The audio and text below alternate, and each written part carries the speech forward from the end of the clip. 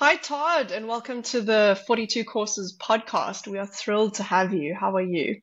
I am well, Zaz. It's great to be here, and I see that we both wore the was it Yes, black, right? Like I think we both got the wardrobe memo today. So yeah, so I'm of excited to course, chat with you yes. today.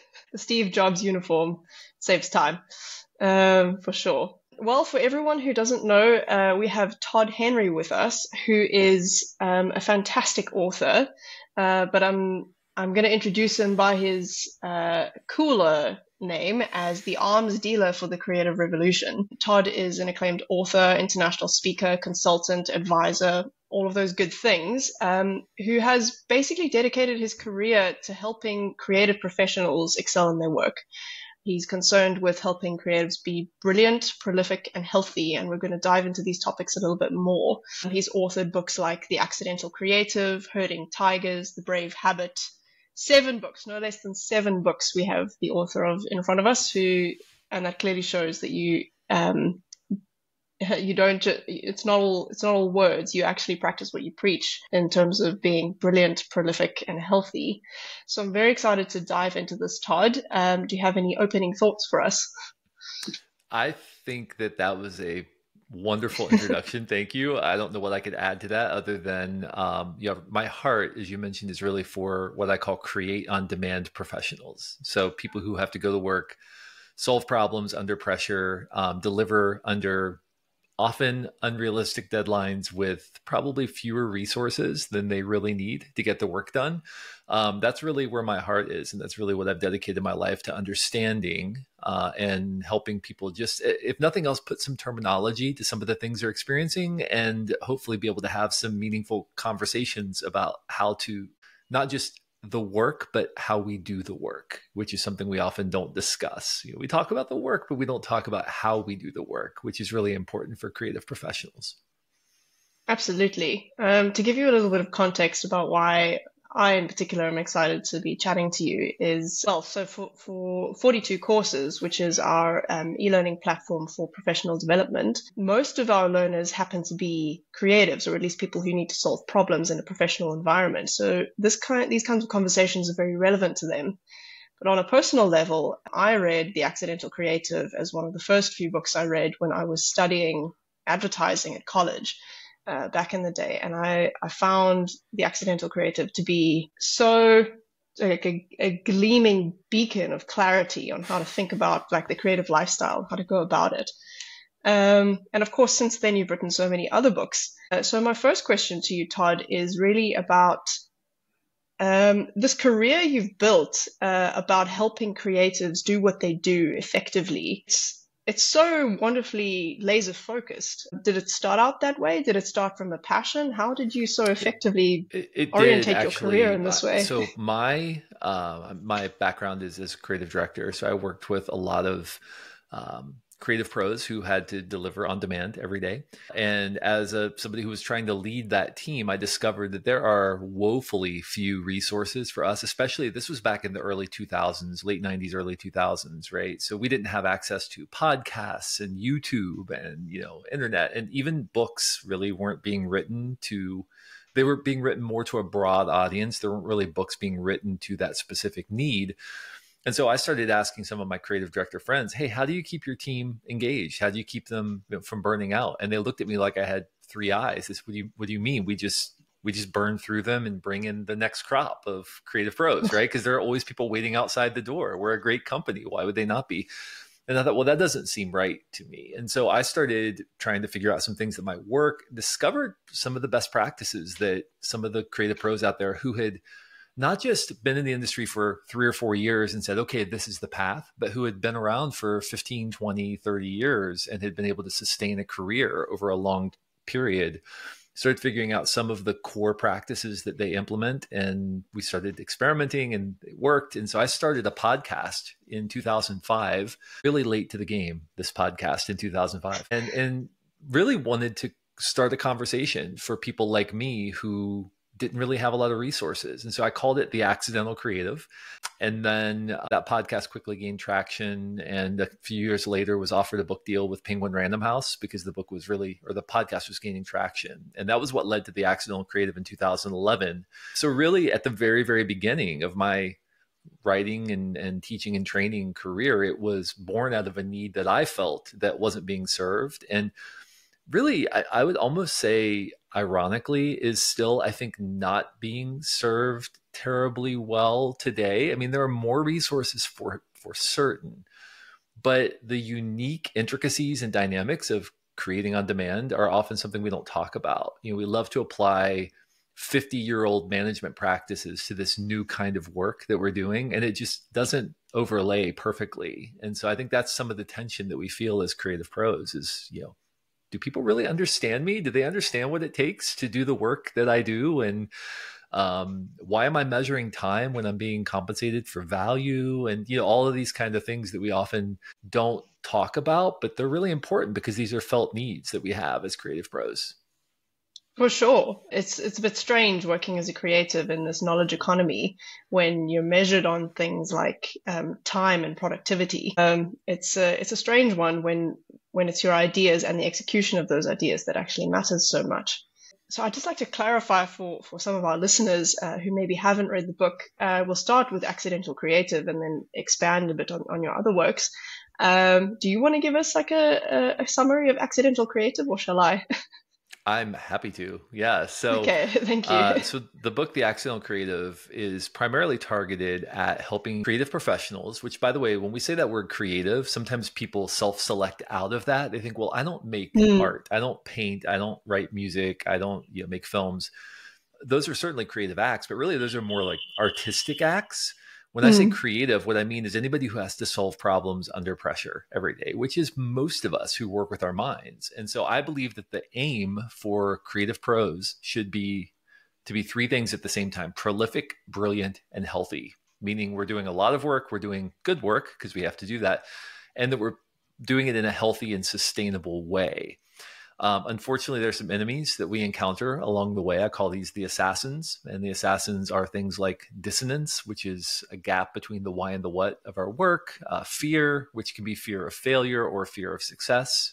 Why would we fear success? Well, because what happens, when you over deliver on a project, are your expectations going to go right back down to where they were last time? No, of course not. Now your expectations are elevated to, once somebody realizes you can do something, that becomes the baseline expectation. It doesn't matter if it took you nights and weekends and, whatever to do it. So, that's a kind of fear that can inhibit our work. And then what I call expectation escalation, which is when we are constantly comparing our in-process work with the absolute best thing that's ever been done in the history of humanity in our field. And so it paralyzes us because we're comparing our first draft with the finished draft of one of the masters of our craft, right? And so we become paralyzed. And so those are some of the assassins. But then what I write about in the Accidental Creative is that there are 5 key areas where we need to build practices in our life to prepare us for the moments when we need to be brilliant. Most young creative pros like to coast on their talent, and they are talented, and they think that talent will carry them through. And if I just keep winging it and relying on my talent, I'm going to get through. And then they hit a wall at some point, maybe 5, 7, 10 years into their career, where they realize talent alone isn't going to get me where I want to go. The people who sustain are those who build practices in their life. So there are 5 key areas. The first is focus, which is how we allocate our finite attention. We do have finite attention. Most of us don't think we do, but we have finite attention to spend on behalf of the important work that we do every day. The second area is relationships. We need others in order to see ourselves fully and to understand where the real value is in what we do. We may think something is valuable, but we really need other people to speak into us and help us understand what we're uniquely capable of. And we also need others to help us stay inspired and aligned around what matters. The third area is energy.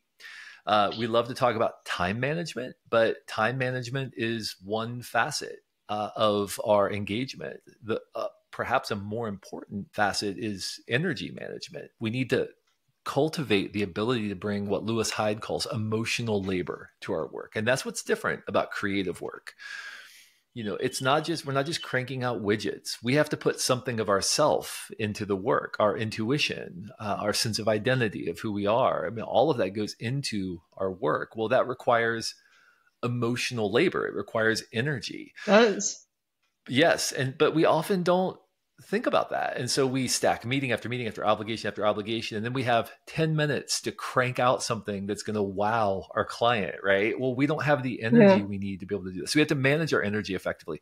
The fourth area is stimuli. These are the bits of stimulus that come into our head that form our creative process. Steve Jobs once famously quipped that creativity is just connecting things, and that's largely true. We need to make sure that we're putting high quality stimulus into our mind so that we get high quality throughput. And then the final area is hours. Hours is about how we manage our time. Time is a currency of productivity, but we often think about, think about how many times, Zal, you've heard people say, I spend my time doing this, or I'm going to spend some time doing, right? We talk about it as if it's something to be spent. We rarely think Mm. about it as something to be invested. How are you Like an asset. investing?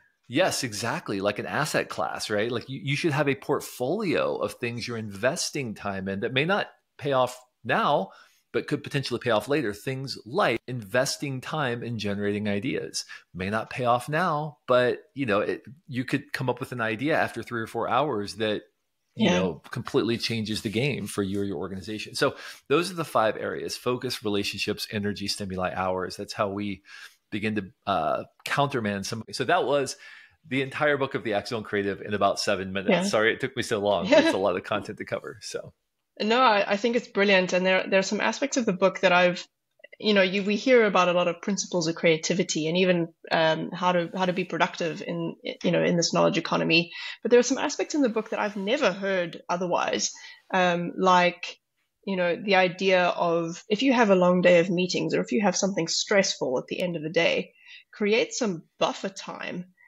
before you need to go home to your family, so you can show up in that situation being fresh and emotionally available and whatever you need. And the other aspect that I loved from the book was a stimulation cue. Everybody's books they want to read, shows they want to watch, things they want to do.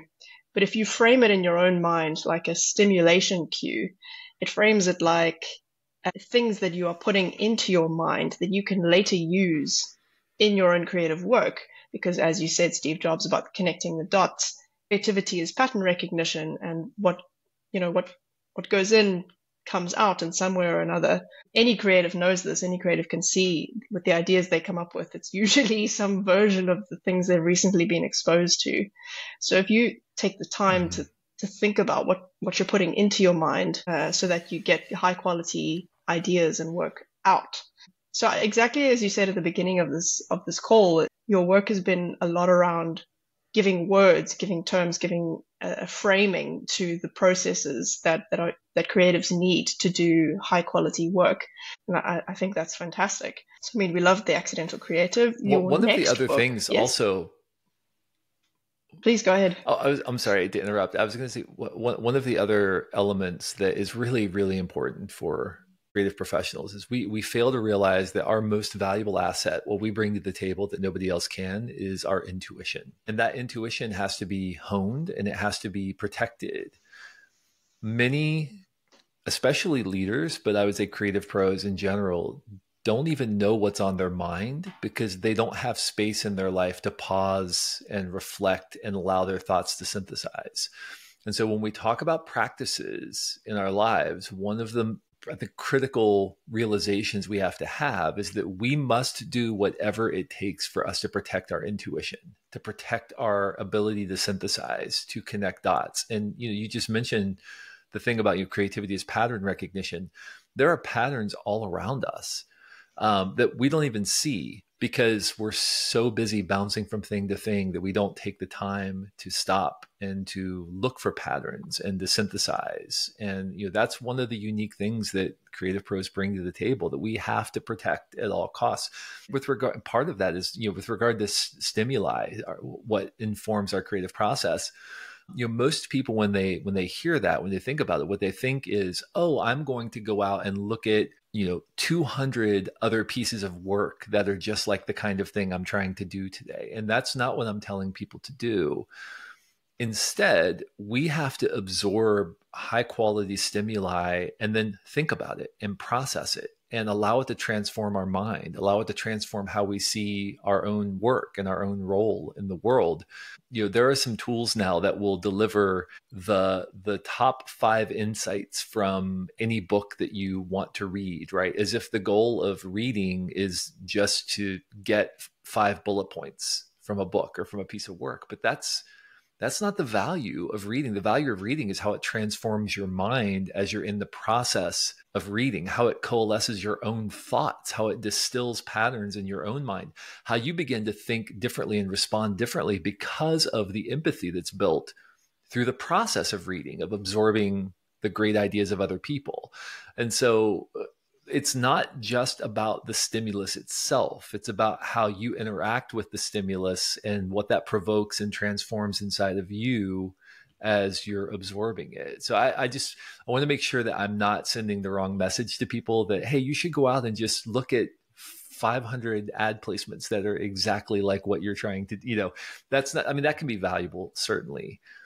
Comparative analysis can certainly be valuable, but really when it comes to you and your process and protecting your intuition, it's really more about making sure that you're dedicating blocks of time to allow your mind to be transformed by the world around you. And that's how we become great artists. That's how we become great creative pros. And we don't become reductive and just replicative of everything else in our environment. That is amazing insight. Thank you for adding that to your work. I love the idea of honing your intuition, because at the end of the day, that's what you as an individual have to offer to your team. Do you have any stories or anecdotes about specific ways to hone your intuition? I mean, creative directors often like to tell their teams, go to a museum, go to an art gallery. Are there any interesting experiences that you would recommend to people that has changed the way that they ideate or generate solutions? Yeah, I mean, I'll give you some examples of another practice that I recommend in the book, and I've had many leaders who have implemented this. It's something that I call, in the book, I think I call it unnecessary creating. In the Accidental Creative, I've taken to calling it back burner creating, because I don't think it's unnecessary. It was sort of, what I meant was it's not on demand, right? When I said unnecessary. Yes.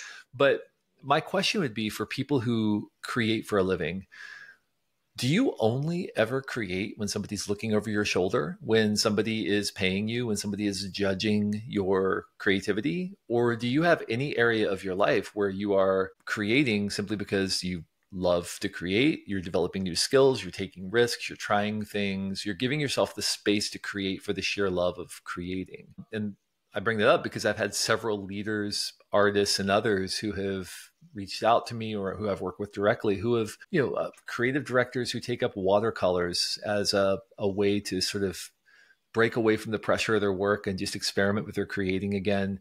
I've had leaders who have taken up gardening as a way to sort of break away from the pressures. I have one person I know of who is a music producer and a writer who took up woodworking as a way to sort of engage in unnecessary creating, because it's something other than the core thing that they're responsible for. And here's what happens to us. There's a great principle called the breakout principle. A guy named Herbert Benson wrote a book called the breakout principle. And when we're deeply immersed in our work for a long period of time, we become an expert at our work and we're deeply immersed in a problem. And then we break away and we go do something else that engages a different part of our mind. It's incredible what comes to the surface when we're away from the work. We allow our mind to do the thing that it does best, which is to synthesize and form patterns and solve problems. I mean, our minds are not wired to do projects. Our minds are wired to solve problems, right? So once we immerse our mind in a problem and then we break away and we allow our minds to synthesize, it's incredible what will often come to the surface that we least expect. So building that space, just like I was talking about building space into our life for reading and absorbing stimulus, building space into your life to go and experiment and try things and create when you're not on the clock can open up those same pathways to intuition when you're doing something that seems remarkably disconnected from the core of your work, right? And yet that's often what creates the space for ideas to rise to the surface, for intuition to grow. So that would be an example of a couple of stories, I think, of people who have done that. And what they've discovered on the other side is it made them more effective in their day-to-day work. It made them, gave them better ideas on demand because they were creating space. So here's kind of, I guess, the summary, the dirty little secret is this. If you want to be brilliant in a moment's notice, you have to begin far upstream from the moment you need a brilliant idea. You have to build practices that prepare you, that carve out space in your life, that prepare you for those moments so that you can spot patterns when you need to spot them the most. Yes. In one of your recent podcasts, there's a discussion on, I think it was called chaos theory. And, you discussed the concept of luck and, our principles really all they match up to be, or, in life do things just happen. But the message seems to be the more prepared you are to be brilliant at a moment's notice, the more luck seems to wink in your favor. So yes, it's absolutely about preparing yourself to be brilliant by putting in the work and the practice and exposing yourself to lots of stimuli. I do want to continue talking about your intuition, because your next book, I think, Die Empty, continues this sort of personal development about honing your own intuition and sort of taking it with both hands and taking your intuition and what you have to offer the world into your work. Do you want to talk about Die Empty a little bit? As it seems to me to be an expansion on the accidental creative in terms of stepping into your own power as a creative. Over to you. It very much is. And that, it's interesting that my books have sort of led one into the other. This story about Die Empty was the last story that I told in The Accidental Creative, and then it led to the next book. Part of it was I didn't know if I was going to ever write another book, and so I wanted to cram everything into The Accidental Creative, but then it sort of led into the next book. And really what Die Empty is about is so The Accidental Creative is about organizing your world and preparing yourself to do work, to be able to deliver on your objectives. But that raises a really interesting question, which is like, are you doing work that really matters? Are you doing the work that really resonates with you? Or are you settling into mediocrity? And that word mediocrity comes from two words in the original language: medius, meaning middle, and ocris, meaning rugged mountain. So to be mediocre means to stop halfway up a rugged mountain, to get halfway to your objective and say, close enough, right? To just settle in. And so many talented creative pros and leaders, I find, settle medius ocris. They choose to settle halfway to their potential, halfway to their capabilities.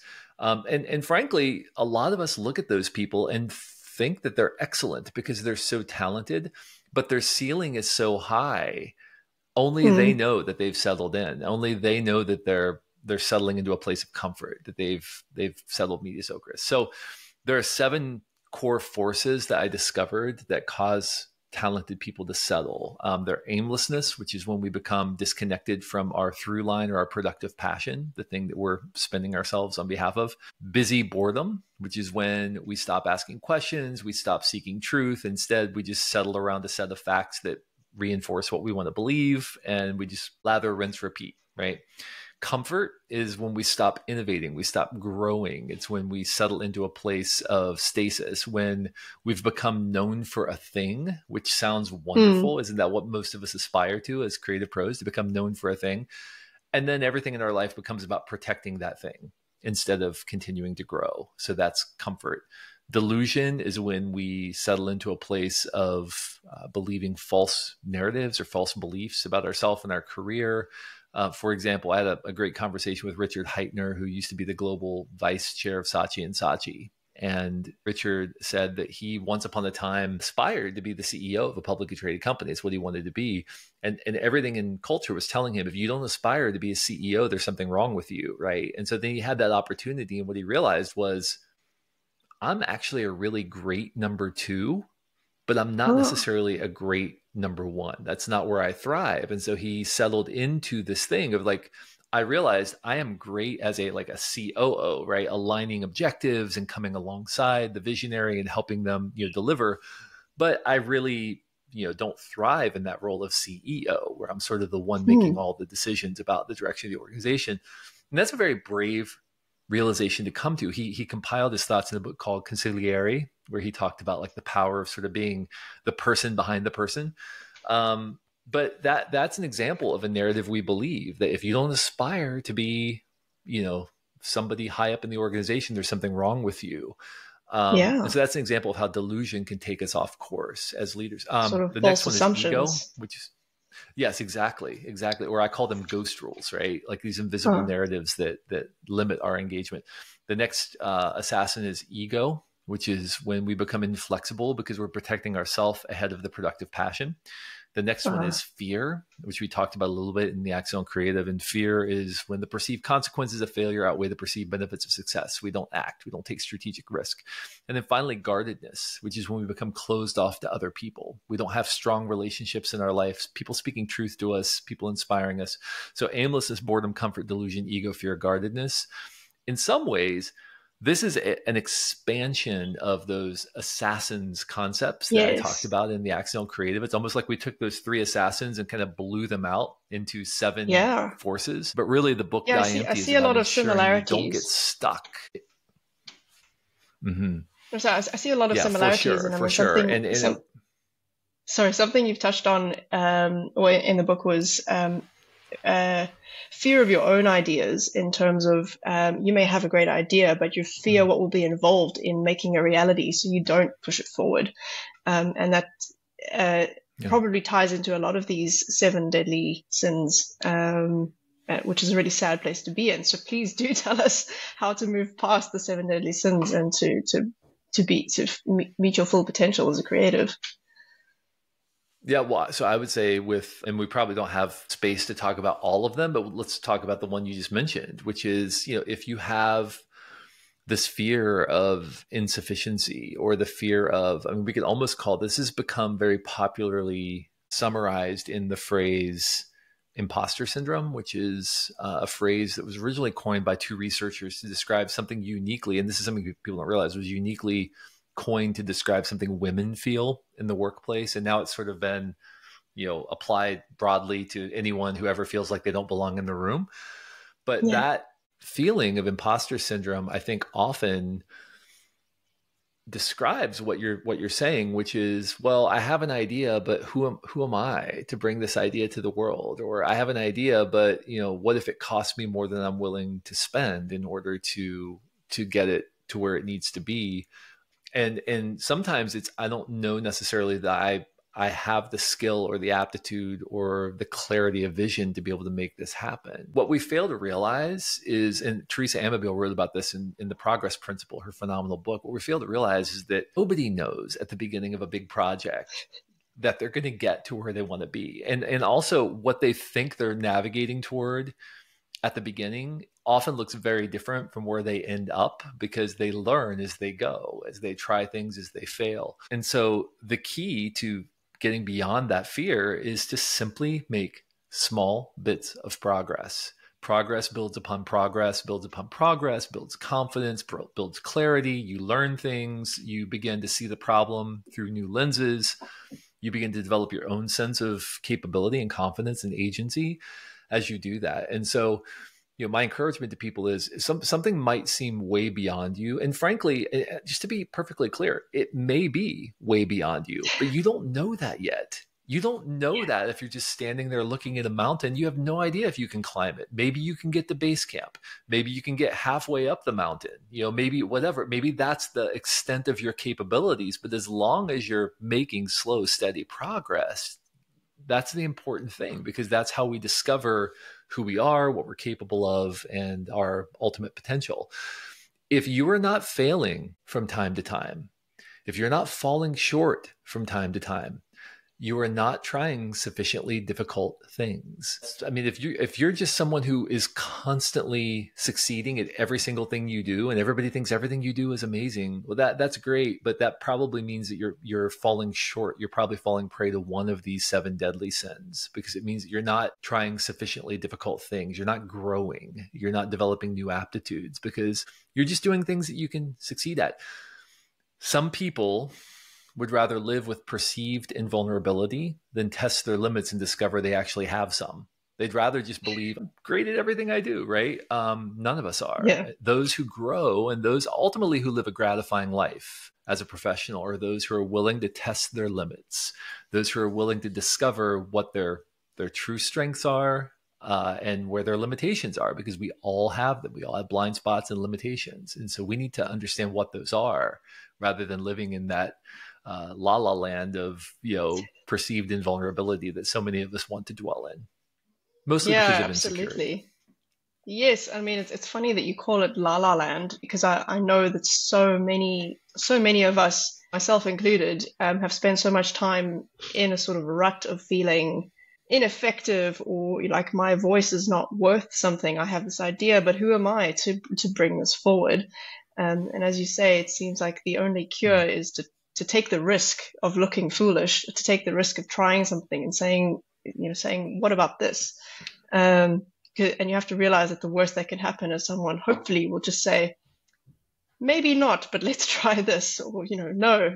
And when you think about it, it's not the end of the world.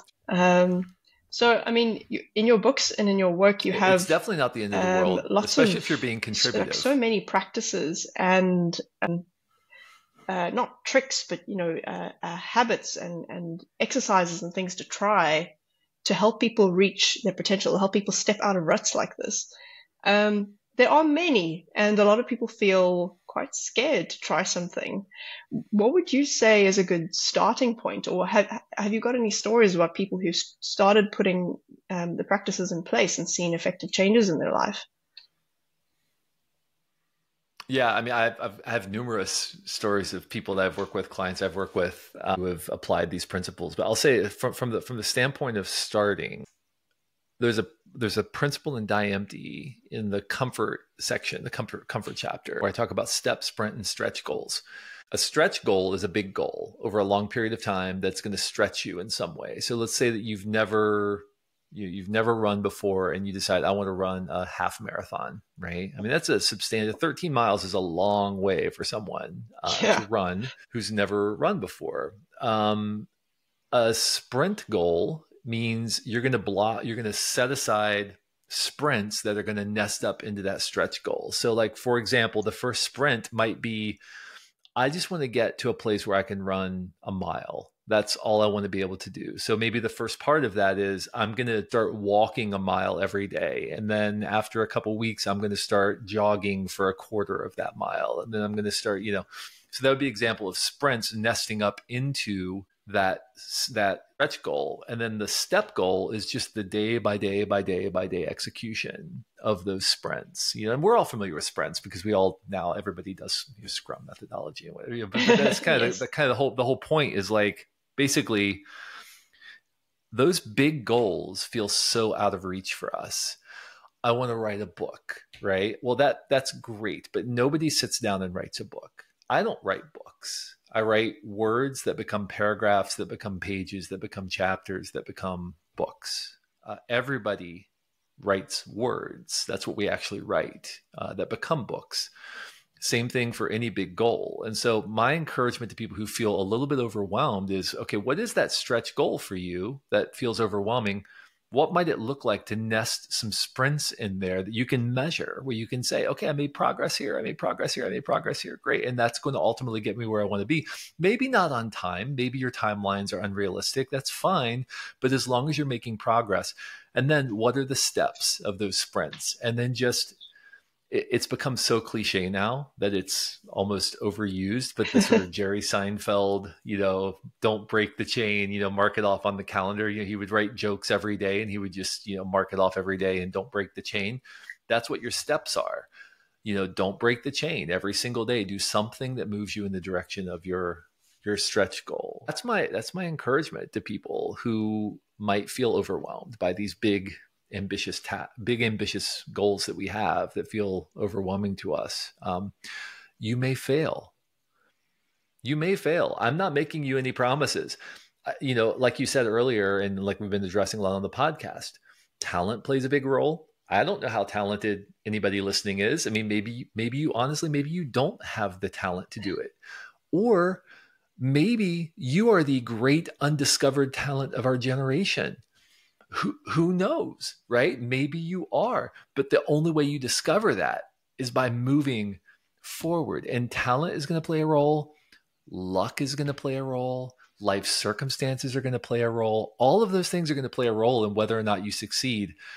But it's not about you succeeding. It's about you making progress toward what matters to you. And in the end, even if you don't get to your goal, you're going to get someplace that's deeply meaningful to you because it transformed you as you were in the process of accomplishing it. And so that's my encouragement to people is just don't sit on your hands, make small bits of progress. Do something, stretch yourself, get out of your comfort zone, explore. These are all very encouraging things. 100%. I would like to share one very small anecdote for myself. As I mentioned, I've felt like I've been sitting in a rut of who am I to bring forth this idea. I recently came back from an event called Africa Burn. It's like Burning Man, but in Africa, where my friends and I built an artwork out of wood. And I'm no artist, I'm no woodworker, and I was working with engineers and people who definitely know a lot more about this than I do. And yet, because it was not a professional situation, I was with my friends, if I saw something being like, wouldn't it be better if we did it that way rather than this way? And actually voiced these concerns. To my utter surprise, they were actually useful. So it gave me a lot of confidence in thinking, my ideas, even in something as strange to me as structural engineering, maybe I can be useful.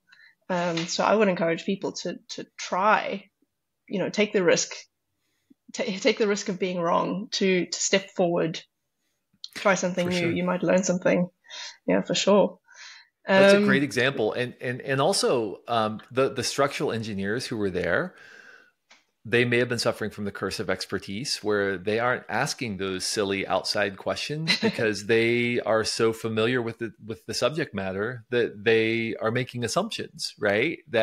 And so it takes an outside eye sometimes to step in and suggest something that could be wildly inappropriate, right? But it takes courage to say that. And in your case, it was appropriate, right? But sometimes it might not be. And in organizations, this is something we also have to we have to embrace as creative professionals, is that we need to speak our observations and our opinions 100%. And permission to speak is not permission to make decisions. That's something we have to internalize. Our job isn't to make the decision. Our job isn't to shape the project in that way necessarily, right? But our job is to speak what we see, to make observations, to make suggestions, and then just to say, okay, I've done my part in it, because permission to speak isn't permission to make the decision. There are all kinds of other factors that go into decisions that I may not be aware of. But I need to have the courage to at least speak my mind when I see something. Yes. That is such a liberating aphorism. Permission to speak is not permission to make decisions. I'm going to take that forward. And for anyone who's listening who wants to latch onto these ideas, I would highly recommend Todd's most recent book, The Brave Habit.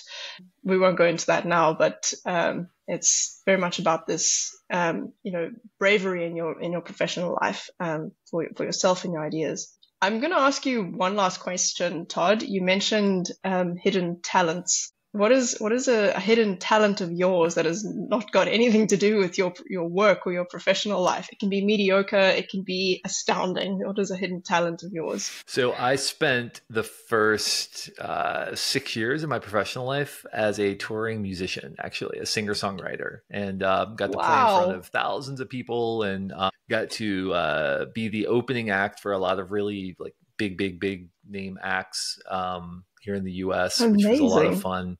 And to be completely frank, made no money doing it, right? Because it's just the nature of the business, especially when you're an unknown commodity. Yes, of course, in music, it's very tough. I did learn a ton. Absolutely. But I did learn a ton from that process. And I carry that forward into my work today. I mean, the fact that I'm comfortable being on stage in front of 10,000 people sharing ideas, right? It really largely comes from the fact that at one point in my life, I was walking onto stage to play music for people who did not come to hear me play and were not pleased that I was going to be the first act on the stage, because nobody loves an act, right? but I had to learn how to win people over. I had to learn how to empathize with people and all those things. And so sometimes the places that we need to grow the most come from the least likely experiences in our lives. And that's really, I think, what happened to me. So I would say music, to answer your question, music. I still have 2 guitars hanging on my office and a mandolin hanging on my Amazing. office walls. And I still write and record music to this day that nobody will ever hear. But yeah, that's probably my hidden That's talent. your, what did you call it? Backroom creating. That's my back burner creating. That's exactly Back burner right. That's what I creating. do. And Yeah. so here's the interesting thing. Like that used to be, I mentioned, the music producer, for me, music used to be my on-demand job. That's what I did. I wrote songs and I played music.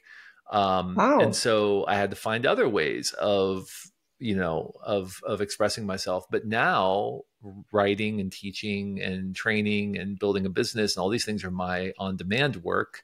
So now music has become my back burner creating. That's where I go to disconnect and, sort of find expression for myself outside of my work.